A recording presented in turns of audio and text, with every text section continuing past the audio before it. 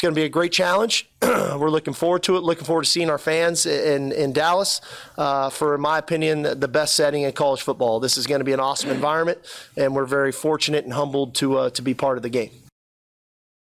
Yeah, that's it is going to be it's a challenge that Texas has not faced this season. I know you faced Alabama early, but Alabama felt like a game that you could go into a little bit looser. And Alabama felt like a game that you went into that, and coming out of the game, you didn't feel like, oh, if we lose this is going to be a big shot to the team. You could go in there and play well. You really wanted to win it. You came into trying to win it. But I feel they were a little bit looser, and you may get a little tighter as you get into this OU week, because this game, when you're 5-0, when everything's going your way, when you feel like you're a better team than this OU team. You brought up the good point, Joe. Which other player other than Dylan Gabriel? And Dylan Gabriel even. You're saying, we play guys. We can go against you.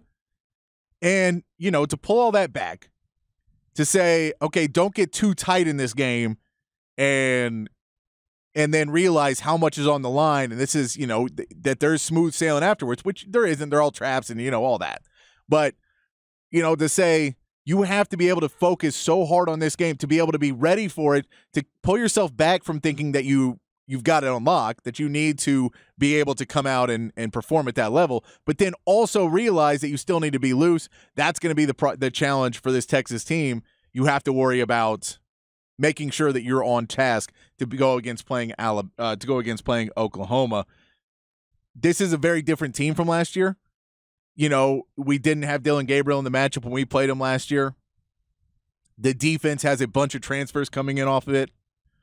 This is a different team, and that the matchup is going to matter to these guys a lot. Now, the good part about the transfer portal is that a lot of these guys on the defense, I don't think are going to have the same built-in rivalry that some of the other guys would have. Like in old school days, you were recruited, you wanted to go to this school, you get recruited, and you start drinking that, you're starting to be indoctrinated from, while you're still in high school. You're wearing the shirts around and you're ready to go, and that's your team. That's where you want to, this is it. And so those rivalry games matter. And then by the time you get there, by the time you're on the field, you've probably seen 2 or 3 rivalry games, and you want to go out there and make your mark. When you start to bring in transfers on this defensive end for Oklahoma, some of these guys, maybe they've never even watched a Texas OU game, or if they have, they watched film of it clearly from last year. But I don't think they've been there and felt the environment of a Texas OU game. I don't know if they know all of that. So walking into that game, it's a rivalry game. Sure, you want to win the game. You're 5-0 Oklahoma. But that extra part where people are a little bit more worried that this is a rivalry game, so it comes out and it's going to come down to who wants it more. I think partly with this defense, I don't know if it's going to have that same weight. Now, there's guys on that offense. Dylan Gabriel's been there. The fact he couldn't play last year is going to make him want to come out.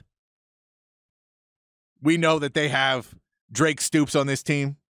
We are fully aware that Bob Stoops' kid wants to come out there to play. He's going to want to go. So there's guys that are going to make this about a rivalry.